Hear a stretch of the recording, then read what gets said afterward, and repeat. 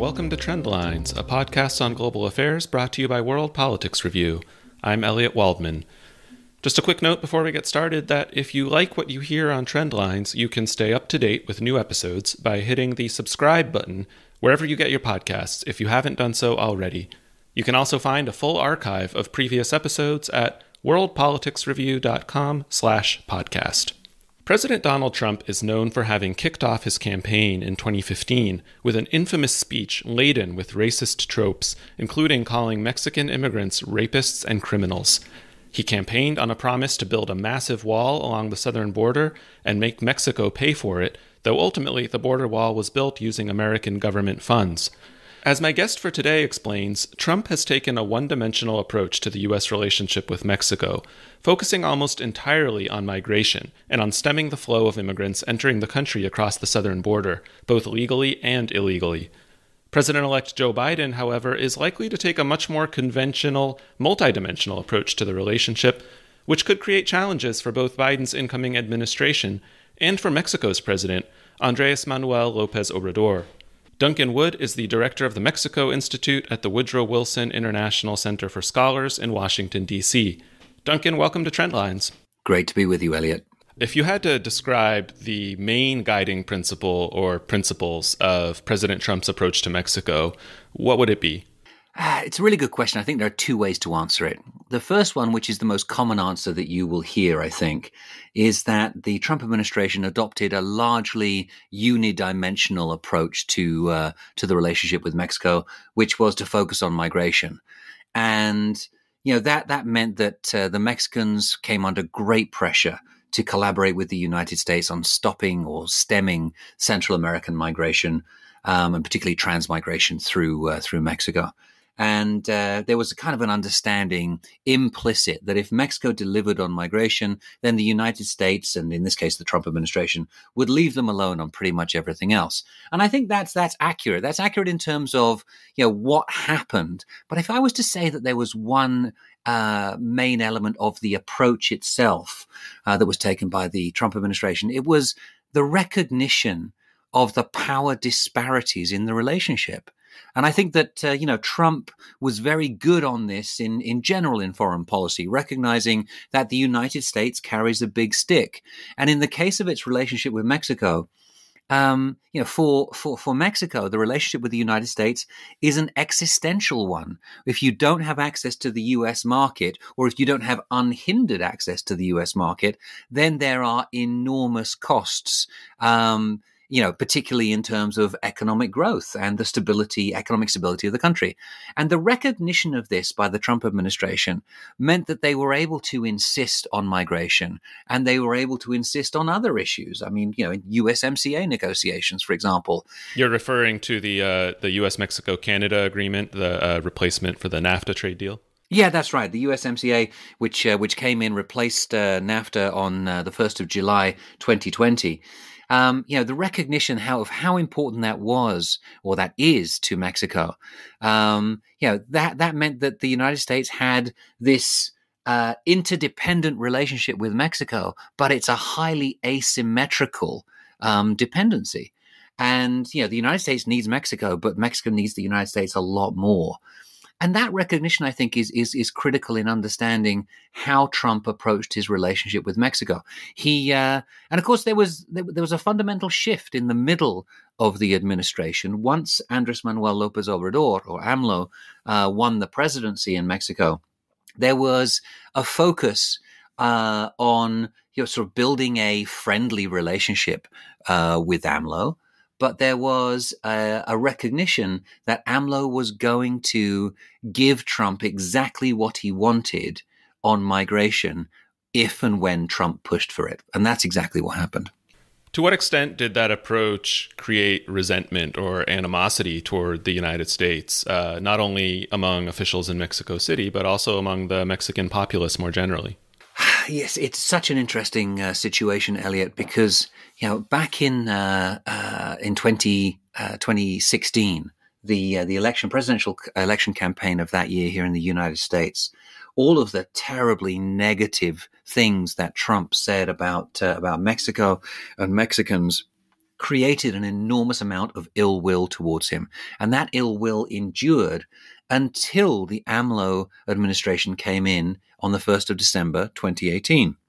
From that point on, AMLO has sent a message to the Mexican people that he is working towards a relationship of mutual respect between the United States and Mexico, and that Trump was essentially a friend of Mexico, despite all the evidence to the contrary.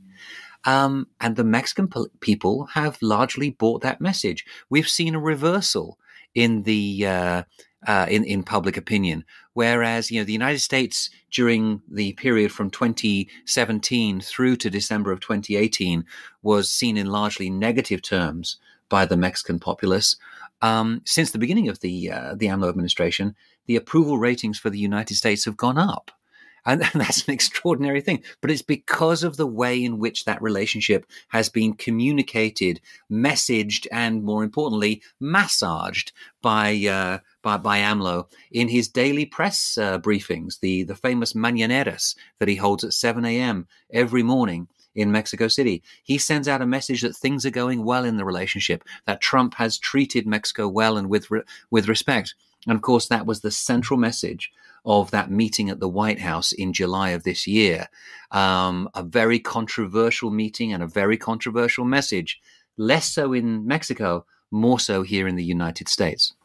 Every time I read about those morning press conferences that AMLO holds, I thank my lucky stars that I'm not a reporter in Mexico City having to cover them every morning, waking up at 4:30 or 5 in the morning or whatever it is. Well, you've got to think about it, Elliot. I mean, remember, it's not just the reporters that have to be there. Very often there is a cabinet secretary who's there with him on stage.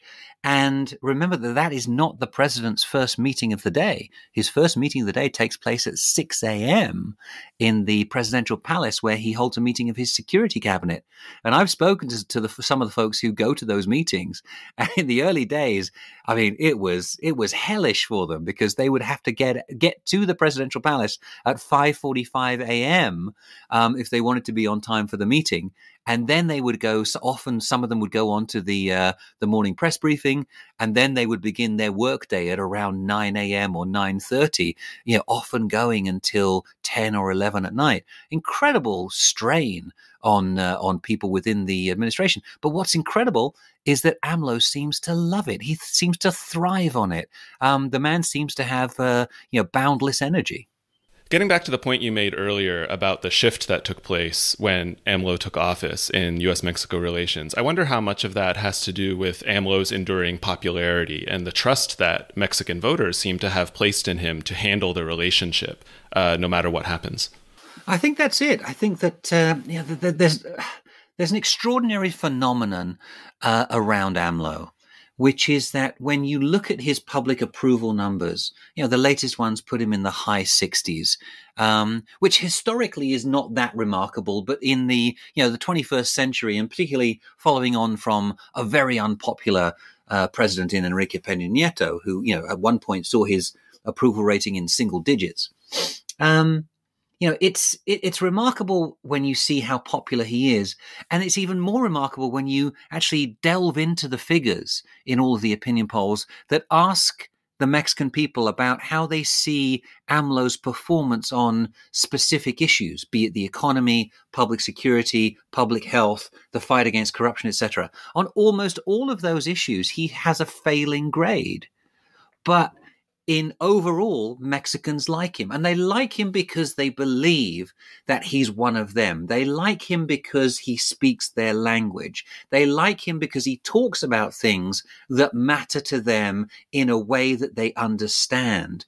And in so many ways, AMLO has bridged the gap between the Mexican government and the Mexican people that was there for decades, and a gap that was getting wider and wider as your average Mexican was looking at government, and government was becoming sort of bigger and stronger and richer, and their lives were staying the same.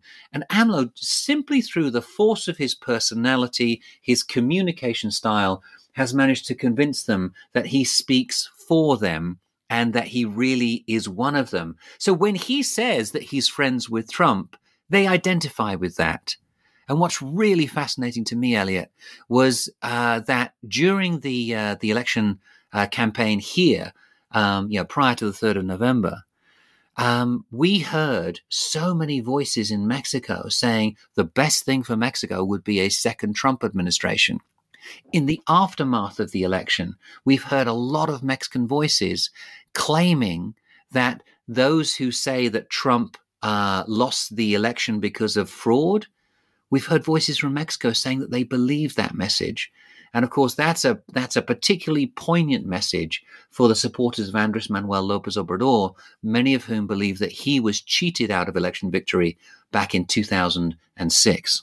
It's very interesting because from the perspective of a casual observer in the United States, it's so hard to see why that would be, given all the terrible, harsh, and racist rhetoric that Trump has leveled toward Mexico and the kind of, abusive stance that even you mentioned that he took toward the relationship, seeking to strong-arm Mexico and take advantage of the leverage that the United States has over its southern neighbor. It's so interesting, given that people would still think that a second Trump term would be beneficial for Mexico.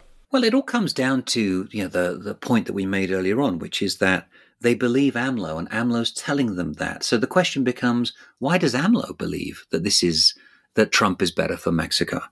And I think it comes down to a very, very simple calculation on his part.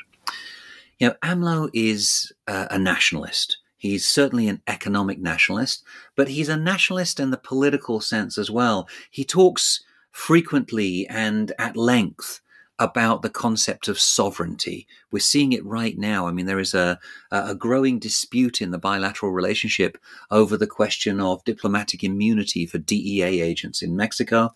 There, we've just had a controversial return of a Mexican army general who had been charged here in the United States in a case involving organized crime. He was returned to Mexico. And the question it always comes back to for AMLO is sovereignty. The Americans need to respect Mexican sovereignty.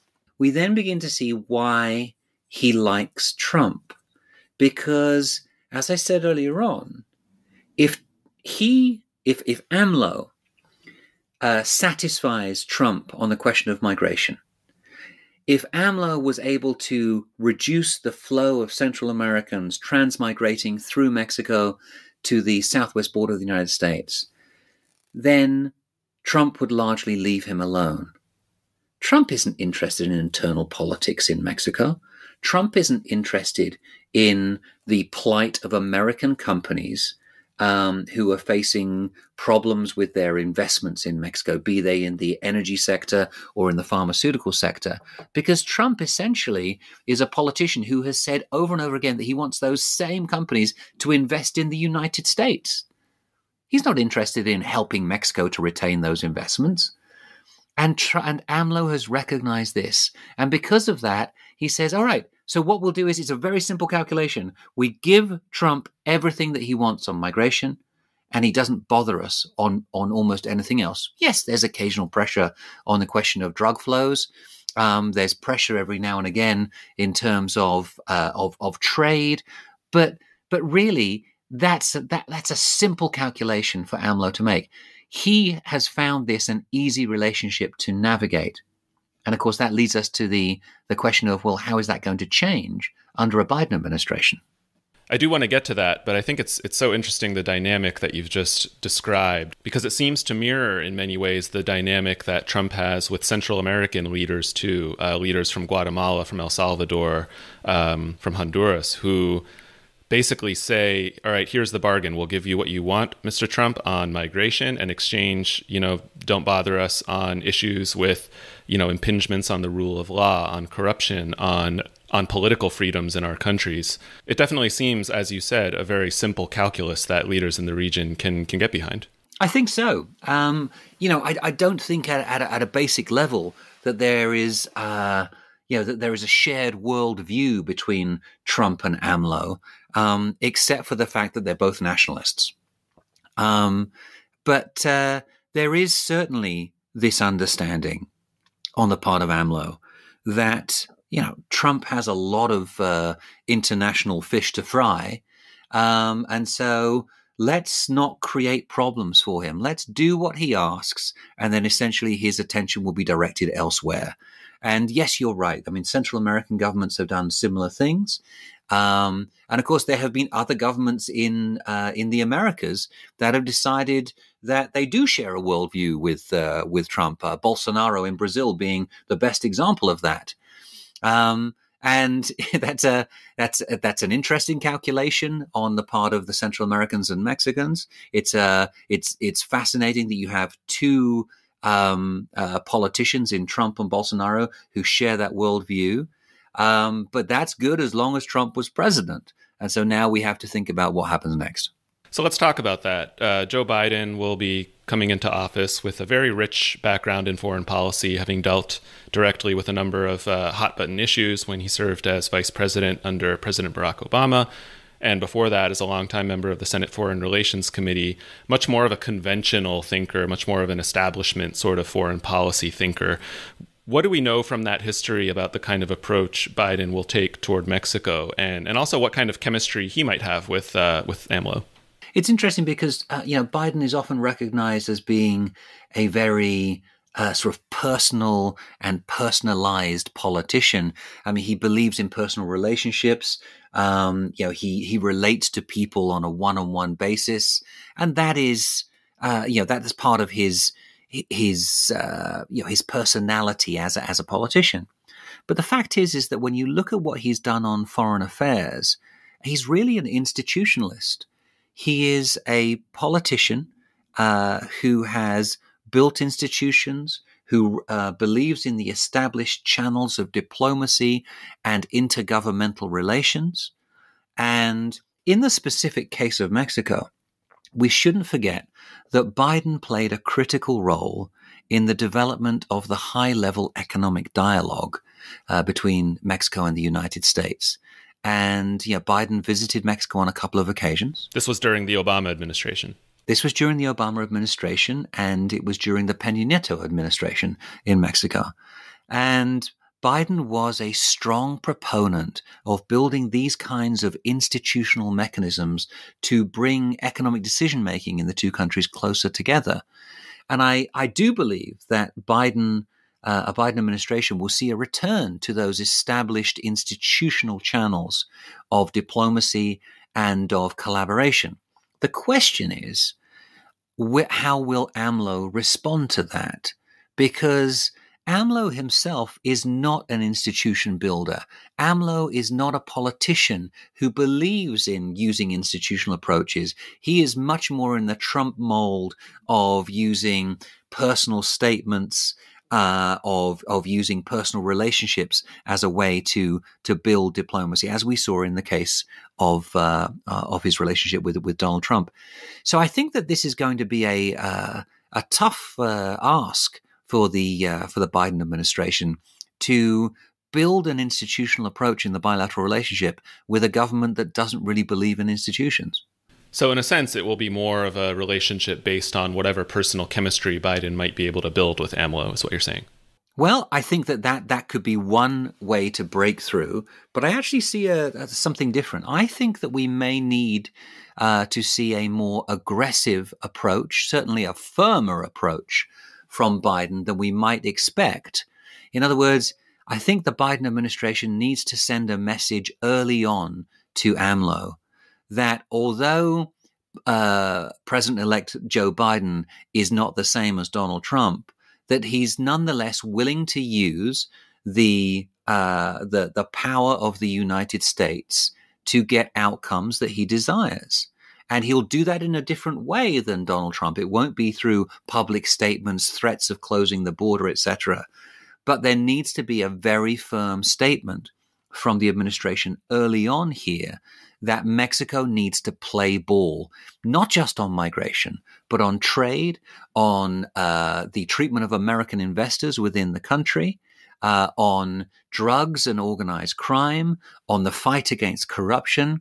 And this is where it takes us to sort of the second element of what I see from a Biden administration, which is that Whereas Trump was largely unidimensional in focusing on migration, a Biden administration is going to have migration, security, trade, investment, climate, anti-corruption. In other words, this is going to be a multidimensional relationship.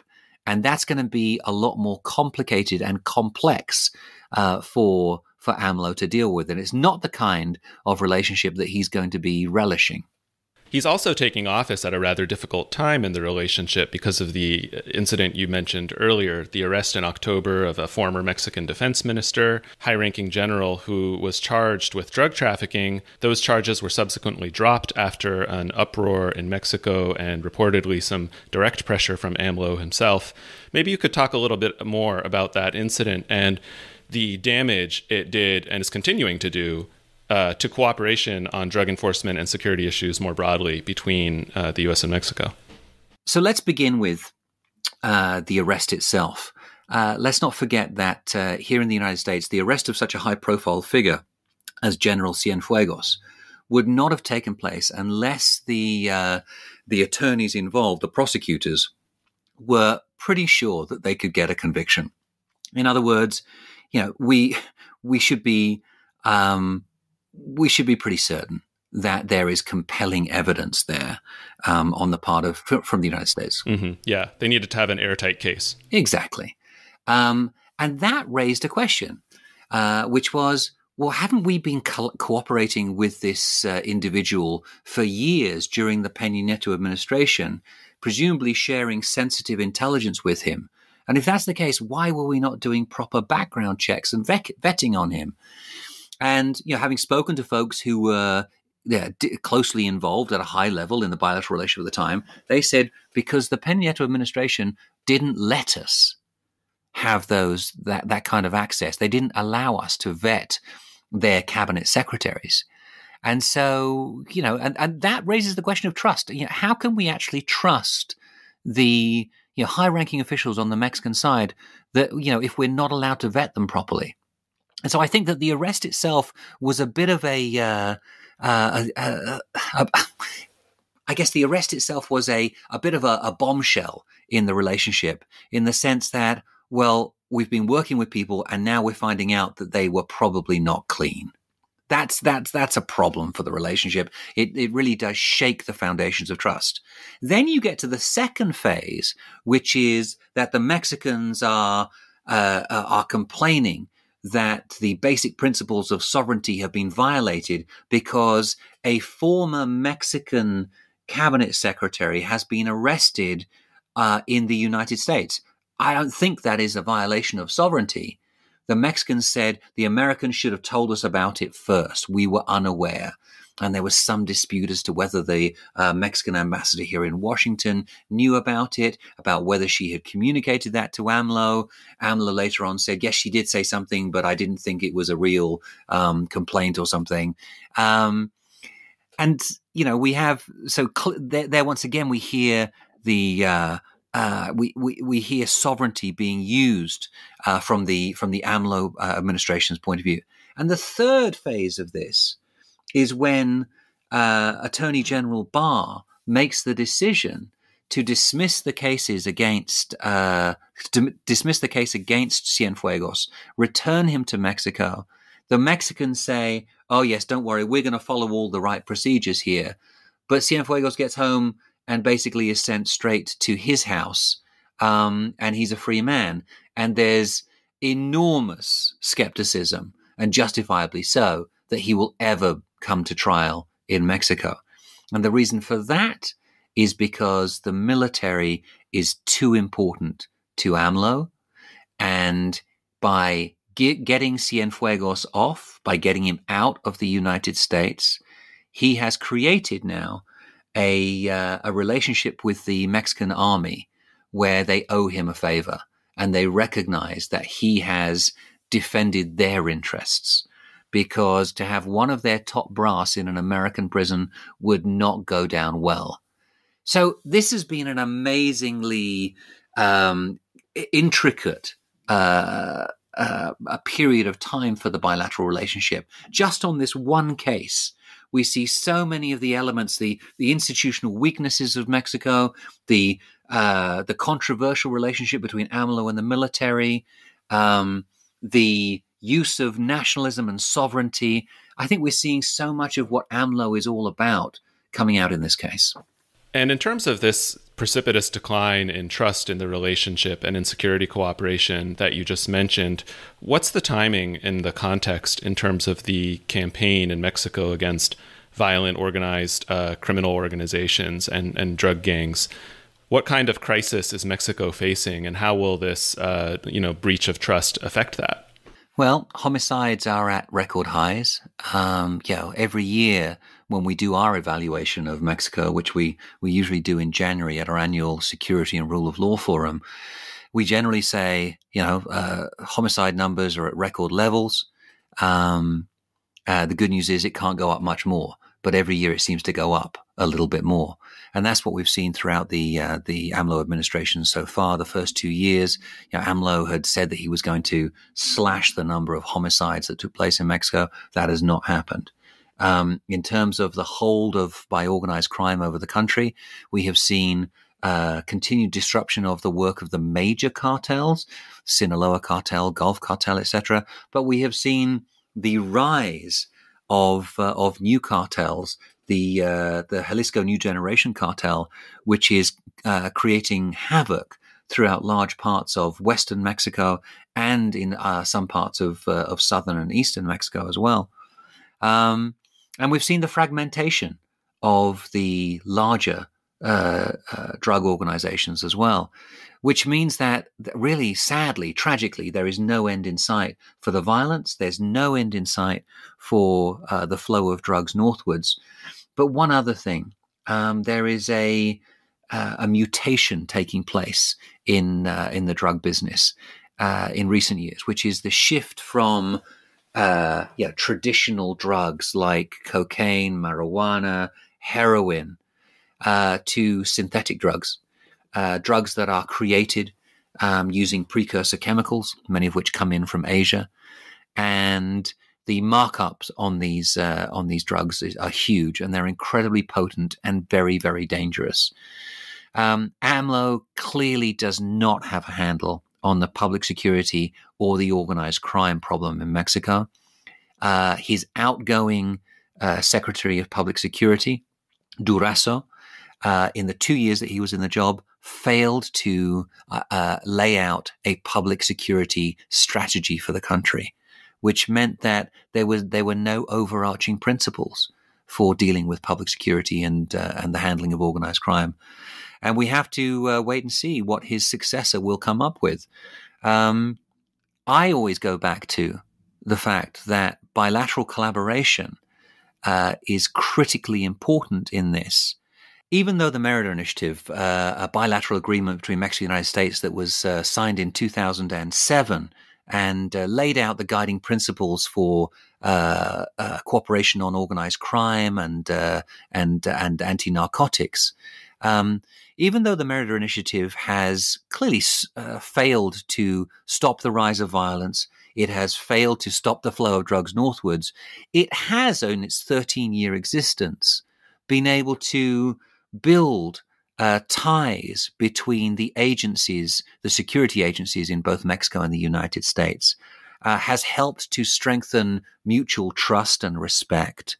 And unfortunately, we're seeing all of that being torn apart right now. And AMLO himself has recently sent the message that he really doesn't want to see the Merida Initiative continuing. We saw a statement from a representative of the Foreign Affairs Ministry in Mexico saying that the Merida Initiative itself is over. We have not heard that statement from the U.S. government. And I think one of the major tasks for both the Biden administration and for the U.S. Congress in 2021 is to look at the security relationship with Mexico and to push for a renewed institutional approach in that, simply because the Mexicans seem to be a little bit lost at this point in time. There doesn't seem to be a very well thought out approach on their part. And for that reason, the United States should be there to assist them. But as always, the problem with AMLO is that he probably doesn't want to cooperate with the United States. He wants to minimize that interaction as much as possible. On the issue of migration, Biden has pledged to take a much more humane approach to the southern border in a dramatic shift from Trump's efforts to stop immigrants from entering the United States at all costs, both legally and illegally. At the same time, Biden probably remembers well from his time in the Obama administration that a sudden influx of migrants at the border can cause a massive political crisis. So what does this mean for Mexico in terms of how it approaches the issue of mostly Central American migrants who transit through its territory to the United States? I think that's the biggest bargaining chip that AMLO has in his relationship with Biden, is to say, look, I know that to have a surge on the U.S. Southwest border would be disastrous politically for the Biden administration. So how badly do you want us to keep collaborating with you on this? And in other words, to try to get the same kind of deal that he got with Trump. And I think that's going to be complicated. It's complicated for AMLO because the Biden administration, the Biden team wants to talk about lots of different issues. But it's complicated for Biden because, as I've heard many times over the past 8 years in my job as director of the Mexico Institute, you speak to folks in U.S. law enforcement, folks in State Department, Department of Justice, etc., and they say, yeah, we can propose things to Mexico, but really our cooperation with them only goes as far as the Mexicans want it to go. In other words, we need them to say yes in order for cooperation to be successful. And if AMLO is determined that bilateral security cooperation is over, it's going to be very difficult for the United States to force them to do that. And that's why I said earlier on, I think it's vitally important that a strong, firm message is sent early on by the Biden administration to show how serious it is about cooperating with Mexico, to show how serious it is in terms of the importance of the relationship and the implications of that relationship for internal politics here in the United States. But it's also an opportunity to say we're willing, we want to be firm, we want to be strong, but we're also willing to pay a large part of the costs of that public security and anti-narcotics cooperation. We want to help Mexico as much as possible. And a combination of the carrot and stick approach, I think, may well be productive with AMLO. Even though he clearly doesn't want to go down that path, he may feel as though he's forced to if he fears that Biden will get somehow more aggressive and will challenge AMLO openly in the U.S. and Mexican media. An opportunity for Biden to take a page out of Trump's playbook, perhaps. I think so. I mean, whether you love Trump or hate him, one of the things that he showed in the bilateral relationship is that if you are forceful with Mexico and if your threats are credible, then you can get them to do what you want. Duncan, thanks so much for joining us. Thank you so much, Elliot.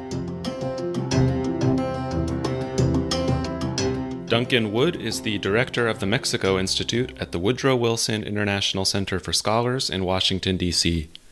If you'd like to comment on the discussion, ask a question, or even suggest a topic for a future episode, drop us a line at podcast@worldpoliticsreview.com. This episode of Trendlines was produced by me, Elliot Waldman, and edited by Peter Dury. You can follow the team on Twitter if you'd like. WPR's handle is @WPReview. I'm at Elliot Waldman, that's with 2 L's and 1 T, and Peter is at PETERDOERRIE. Thanks for listening, and tune in again next week.